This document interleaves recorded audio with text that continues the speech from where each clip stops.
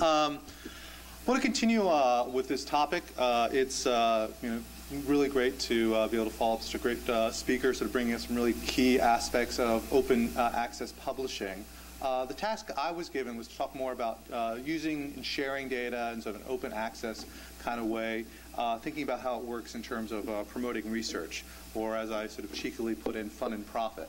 But we got to cross that out. But I do think it is really sort of fun, particularly the way that I've sort of come at this. And just to give you a bit of some background here, my own research is really focused on using geotagged social media data. It's probably the easiest way to think about that. Everything from geotagged tweets, Flickr photos, Foursquare check-ins, what have you. All that social media that everyone's sort of busily doing on their phones is stuff that's really useful for me as a geographer to look at, to ask questions, to look at some things in terms of what does it show us about society? How is this changing the way society functions, how we see places, how we interact with each other, how we interact with places, and so forth. And the sort of graphic that I use a lot is imagining this is sort of what we're walking through today.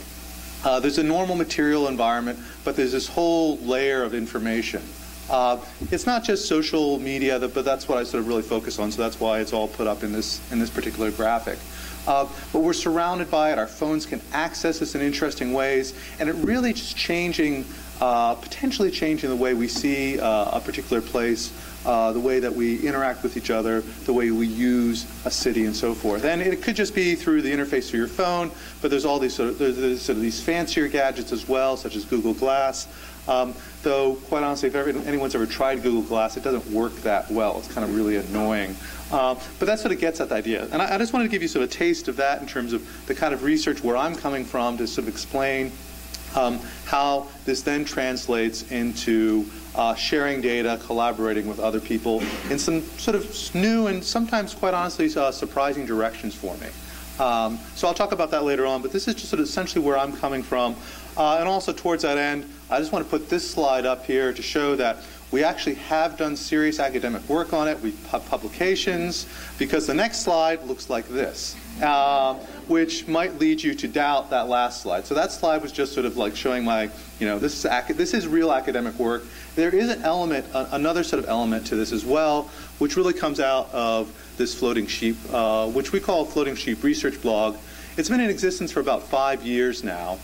And for complicated reasons, we ended up with the name Floating Sheep. Don't need to go into it. But it really is a way of getting out and exploring, in a lot of cases, some of the less serious side of this. But also some of the real serious side of stuff. Actually, right before I started here today, the people I'm working with, who I should point out, all the folks listed here are either currently students at University of Kentucky or are formerly students.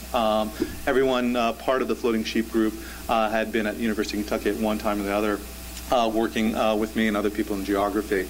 But one of the things we were doing right before I got here was looking at tweets containing the word Ebola, which is kind of interesting. Some nice sort of visualizations we're coming out with. One of the things that's really sort of surprising, well, sort of remarkable for us, is that there's not a lot of social media activity going on in Africa for lots of reasons in terms of per capita income and access and things like that. But this is one example that there is a lot going in particular places. Not particularly surprising. Also, it really sort of shows the sort of panic moment within the United States when everyone started tweeting about Ebola. It's some issues for interpretation, but since we don't really have that research, let me give you another sort of example. This is one we did some time ago, which was looking at the county level within the U.S. and simply looking at the number of tweets that contain two terms, either the term church or the term beer. And the counties highlighted in red in the southeast were places that tweeted a lot more, or had tweets that had the term church in it a lot more, and the places with the term that were blue had the term beer in it a lot more. This is one we did just, there's some interesting outcomes in terms of sort of cultural markers, the extent to which this sort of social media data can reflect what's going on the ground, because that's actually a really big question in a lot of this. You'll see this coming up in some of the other research I talk about.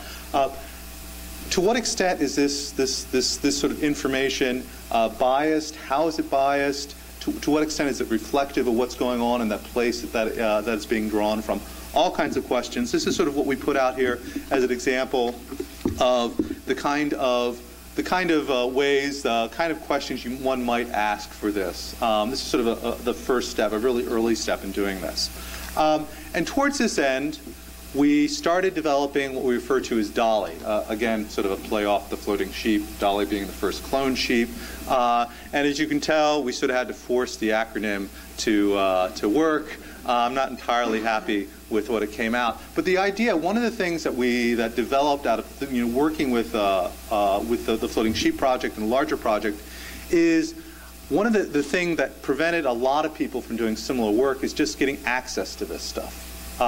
It's big data in lots of ways. The database we have right now, we've been collecting every geotagged tweet in the world since July 2012. I actually don't know the number. I'm guessing it's about 9 billion or so right now. We're certainly within that ballpark. I know it was 7 billion a couple months ago, and just sort of guessing on the growth rate. And so it's actually quite an undertaking. It's one of the things that you have to do if you want to use this data, particularly over time, because for most people, the Twitter data sort of falls off, it stops being accessible after about 2 weeks. There's some exceptions, and there's some pay services that are very expensive, which you can get some access to this information. But through the way that Twitter sets up its data, through an API, an application programming interface, it makes this data available. But this is really an attempt to sort of archive it in various ways and use it both for our research, but also try to make it available to a larger group of resources. And we were quite fortunate to get some seed funding from the VP for Research at University of Kentucky, as well as the College of Arts and Sciences and the Department of Geography to put this together. But in a lot of ways, it's really sort of run on a shoestring. We use all kinds of open source technology. I want to do a shout out here to Atta Porthouse, who's a PhD student working with me, who's really responsible for making this all together, putting the system together in which this works. So all kinds of various open source software. I can't answer any specific questions about this slide, but if you give them to me, I can forward them on. I can answer a few, but this is really Atta's work. He unfortunately was not able to be here today, but I do want to give this out that this. And part of it, we were using all kinds of open source software as much as we could because we were trying to run this pretty much on a shoestring, and open source is free. Open source software is free in lots of ways. So our first vision, and this sort of gets at sort of the difficulty of making this open source, was something like this. This is what we call the Dolly interface. There's a URL if you want to take a look at some of the background on Dolly. But this is what we had in mind. It would be this map interface. You could put in certain search terms. It would give you some information on various concentrations, blue versus red. This is sort of a choropleth shading kind of thing. You could also look at it over time, how it changes over time and things like that. We actually spent a lot of time and energy on this. Because our vision, or at least our early vision, was we had all this great data, we were using it, but it was just too much. We really didn't have the resources in terms of time. Time was like the biggest resources in working with this kind of stuff to do what one really could do. There's all kinds of interesting questions out there, because again, it was geotagged tweets around the world, and we just didn't have the capacity to work with it. So we had this idea that this would be a way that other people could explore, work with this data. For lots of reasons, which I don't need to go into, this didn't work very well. Perhaps it was overambitious. Perhaps we really didn't know what we were doing. We were working with a software programmer who was really talented, but always seemed to be thinking sort of 90 degrees from what we were thinking. And in the end, it was it really never got deployed. So we spin it up occasionally, but it's actually not active right now. This is our original vision. The existing vision is something much more simple. Took a couple hours to develop, and it's essentially a query interface. This is not publicly available. The other one was supposed to be publicly available behind sort of not a paywall, but a password wall. This one is just something we use for ourselves, and it's really pretty simple. It's straightforward. Search terms. You can search on all kinds of things, on keyword, hashtags, time, other sort of variables as well. But what we do this now, we'll do the search, and then we'll download various Excel files, CSV files, things like that. Depends on the actual search. You can get, if you start with a database of 9 billion, you can quickly really get very large data sets. So that's sort of the interface that we're working with now. And there's even actually a more sort of primitive, actually probably the most useful one, is just a command line interface, which is useful if you know what you're doing, but really not user-friendly in any sort of way. And so we went from this idea of let's make this more accessible to a lot of people to, okay, how can we share this data in sort of a collaborative process, sometimes collaborative, but not always, that also doesn't drive us nuts. Because in the end, this is very sort of labor intensive. We're the ones having to go out and do the queries, gather the data, clean it up depending on some of the criteria. And I will say that's something I could talk about more later on.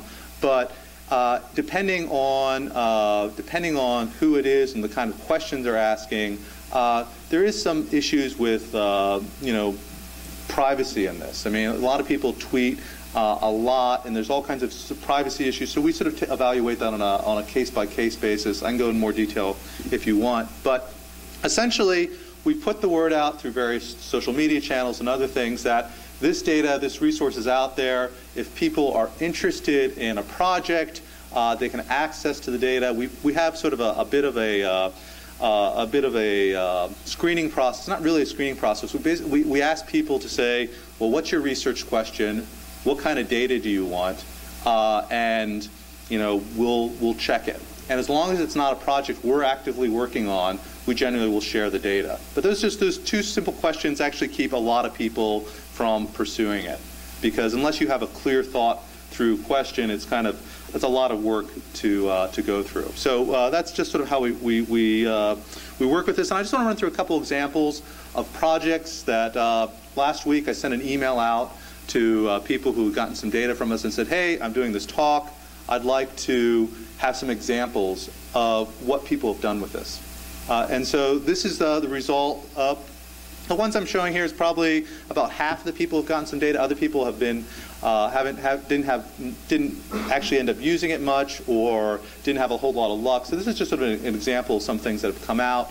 And I'll just run through these now. So first one, this is an example of Brian Schaefer. He's at the University of Southern California in the geography department there. He's actually working on a graduate thesis. And his question was, can we use this marker of social media, Twitter specifically, as, what was he calling it, as a indicator of displacement, essentially gentrification, is another question he was looking at. And so he actually came up, what I thought was quite clever. One of his key words was Starbucks. So tweets containing the word Starbucks were an indicator of gentrification. He had a whole list of one, but Starbucks was one he found particularly useful. And I will say, I'm not actually involved with this research, so I can't really speak to all the intricacies and how defendable it is and all that sort of thing. This is my sort of summary based on what he sent me. And essentially that it seems to be a useful indicator to some extent of tracking gentrification. Really interesting to me because my background is actually in urban geography, economic geography. So this whole process of how neighborhoods transition within an urban center is actually pretty interesting for me. But again, this is just sort of the first example of this. Another one, which I think is actually, much more close to home, Jay Christian, who's actually an assistant professor over in the College of Public Health, epidemiology, was working with some of our data. Looking specifically, we pulled together a data set based on tweets containing various references to fast food restaurants.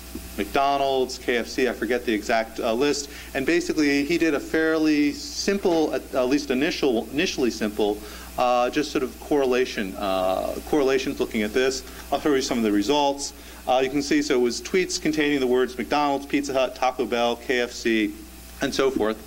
And then compared it to a number of indicators of health. He did obesity that also showed this sort of this correlation, as well as this one is mean reported fruit and vegetable servings per day. And so there's seemingly this sort of interesting connection between people having this talking about fast food, at least tweeting about fast food, and sort of public health indicators, or at least sort of dietary consumption indicators as well. He did this at both the state level, but he also did it at the sort of aggregate level of counties within Kentucky. I don't quite understand how this aggregation works. It has to do with how the other data set he was using was processed. So again, sort of an interesting initial result on some of this. He's actually making a presentation at a conference, I think in just a couple months, actually, based on this. Another example, also at the University of Kentucky, Nathan Jacobs is an assistant professor in computer science. And he does a lot of work looking at, well, online webcams. These are various cams that are out there publicly available and I have to say, I'm probably doing horrible disservice to him with this summary, but essentially using these webcams to capture images and see what can be developed from these kind of images. Things like, calculating where snowfall is, or calculating leaf changes, color changes, and things like that. And one of the things he started to work with, and this is really, really preliminary, so this I just asked him for can you send me some pictures that I can put up as I talk, about trying to compare these changes they're capturing from these video feeds with what's being tweeted nearby these video feeds. So that's really, really, really preliminary work.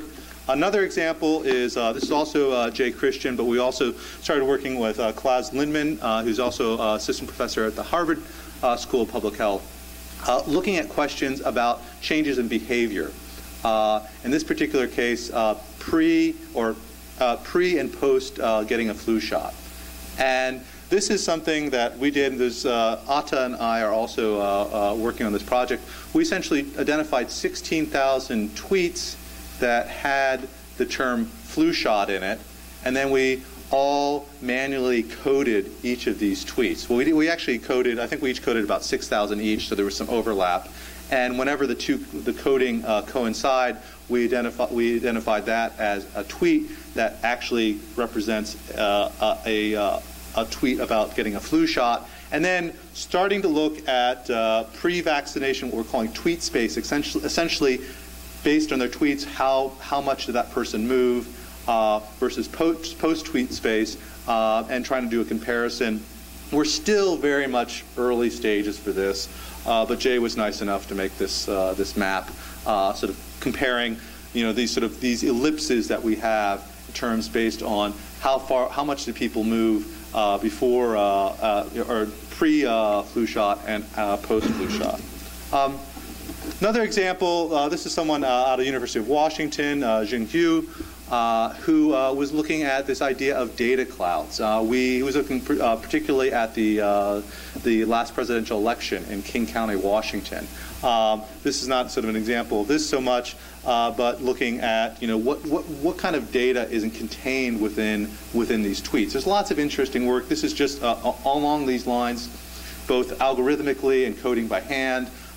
Big question how you go about doing this, but just another example of this sort of stuff. Let me see. I think I got one more example. Yeah, one final example. I'll skip over this one. Similar sort of project. This is with some geographers out of the University of California, Santa Barbara, looking at what was happening within the Twitterverse after the Boston Marathon bombing. A couple sort of questions in terms of how, it's all tied into sort of disaster and sort of hazards research in terms of, what kind of information is coming right around the spot and so forth. I don't want to go into that because this is actually research I'm not working on myself. But some of the things just sort of coming out here and sort of quickly after the bombings, 15 minutes after, you start seeing the first signs of explosions, finish, breaking, these indications that something's going on. The real sort of idea about this is, can these sort of streams of social media be used for sort of hazard response and so forth?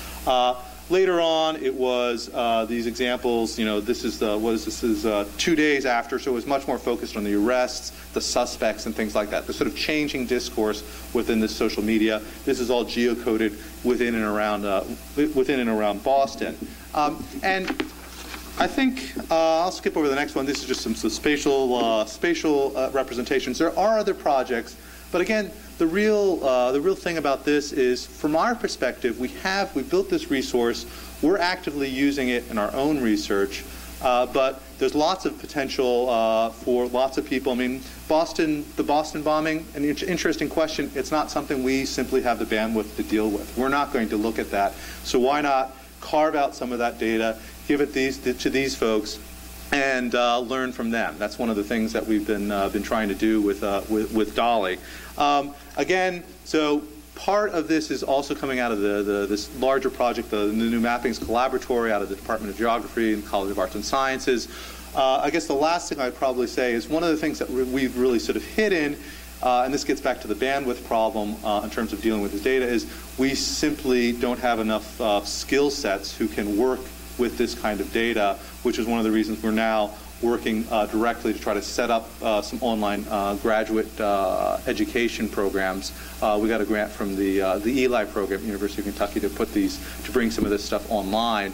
And so that's where we're working towards next. And I'll just stop at that point and thank you. If you want to check out the Floating Sheep, just floatingsheep.org. We're also active on Twitter as well. So I'll stop there.